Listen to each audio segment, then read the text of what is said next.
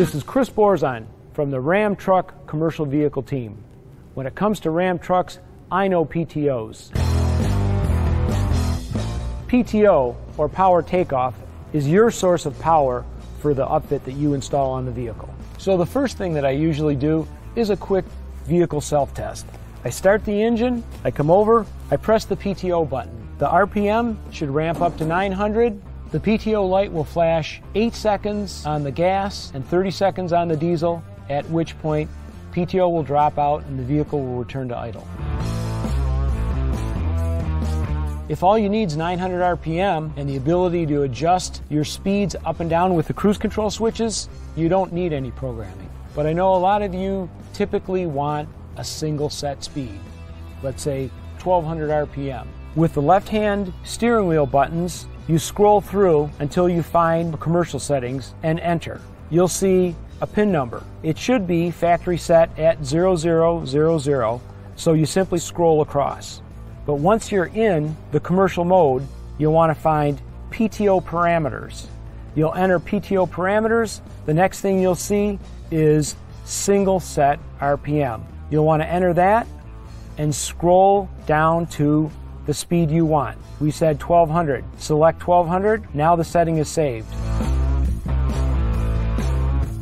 You need to install this connection on the VISA module. VISA module is the Vehicle System Interface module. It's located on the instrument panel just forward of the park brake release lever. You'll need to install the brown wiring harness and find on that brown wiring harness the orange wire with the brown tracer. Make sure you don't use the brown wire with the orange tracer because that's also there. Orange wire with the brown tracer needs to find a permanent ground located under the instrument panel. Any convenient metal ground source will work. Once that wire is grounded, your PTO will now run continuously. All you need to do under the hood is go to this connector, the light gray connector. The only two connections you need to make here, passenger side lower, pin number 2, 12 volts to go to your hot shift solenoid. Driver side upper, pin number 3, that's ground. Once you make those connections, you're good to go.